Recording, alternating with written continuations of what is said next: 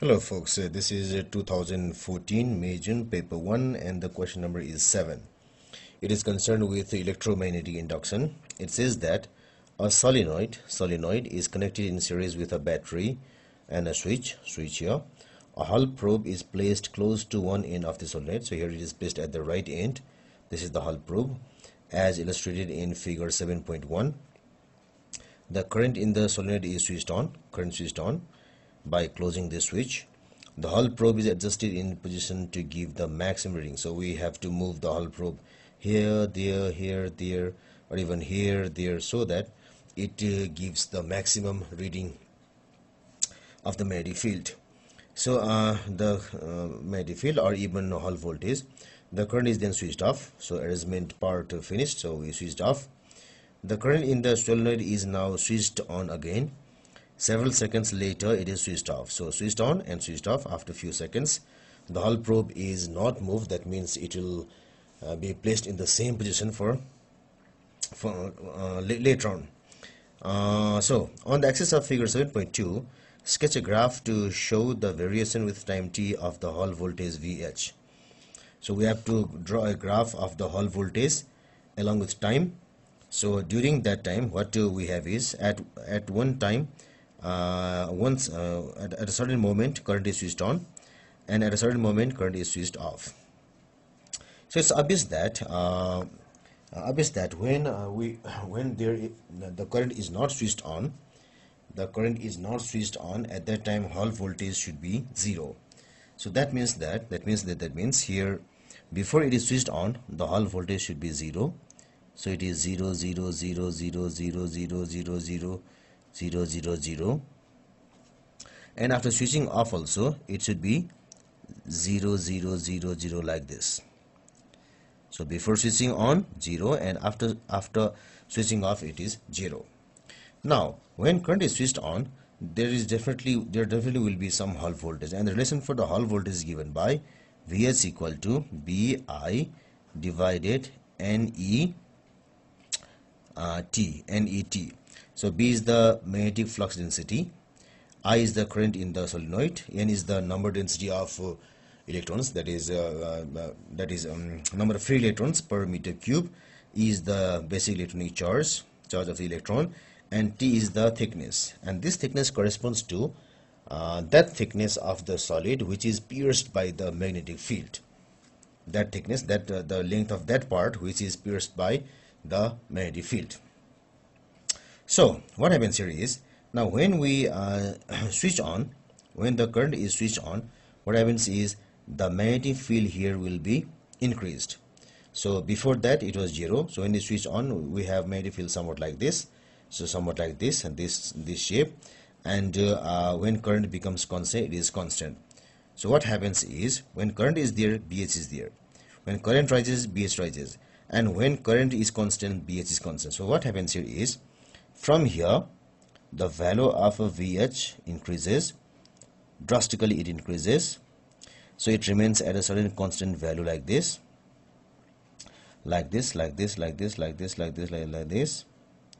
and when it is switched off, the value of VH decreases abruptly like this, and then it becomes 0.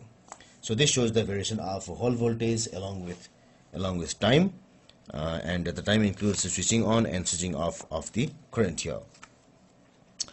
Now in the next number, what you have is the Hall probe is now replaced by a small coil. The plane of the coil is parallel to the end of the solenoid. So that means now it is replaced by a small coil. So the coil is placed in such a way that its axis is somewhat like this, and the wire goes somewhat like this. So this axis, this coil has its plane perpendicular to its axis, or parallel to this face. So the plane of the coil is parallel to the end of the solenoid. State Faraday's law of electromagnetic induction. So its statement is pretty simple. We can just state about the induction of EMF, and it is proportionality to the rate of change of magnetic flux linked with the coil or incident on the coil. So number 2, on the axis of figure 7.3, sketch a graph to show the variation with empty of the EMF E induced in the coil when the current in the solenoid is switched on and switched off.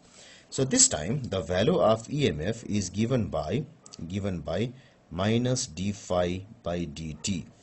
So this phi is the value of magnetic flux, and this phi is proportional to the current in the solenoid. So that's why we have E is proportional to minus di by dt, or I can even say E equal to some constant minus some constant di by dt.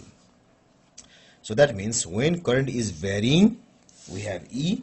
When current is constant, we don't have E. So initially current is 0. So 0 means that the value of E will be 0, 0, 0. So it will be 0, 0, 0, 0, 0. From here to here it will be almost 0, and from here also it will be 0, 0, 0, 0, 0. Now when the current rises abruptly, it means it has got some change.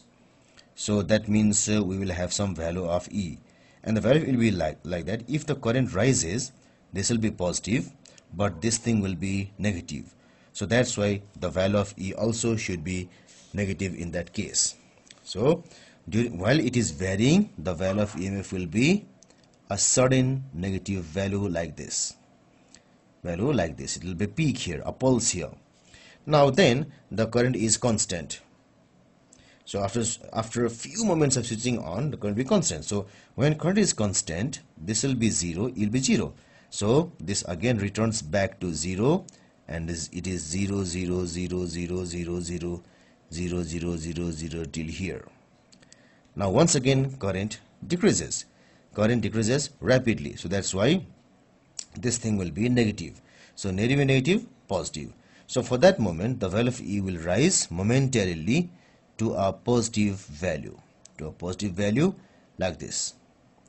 So sudden decrease of EMF and sudden increase of EMF for a moment, only till there is variation. So once there is no variation, the value of E becomes 0.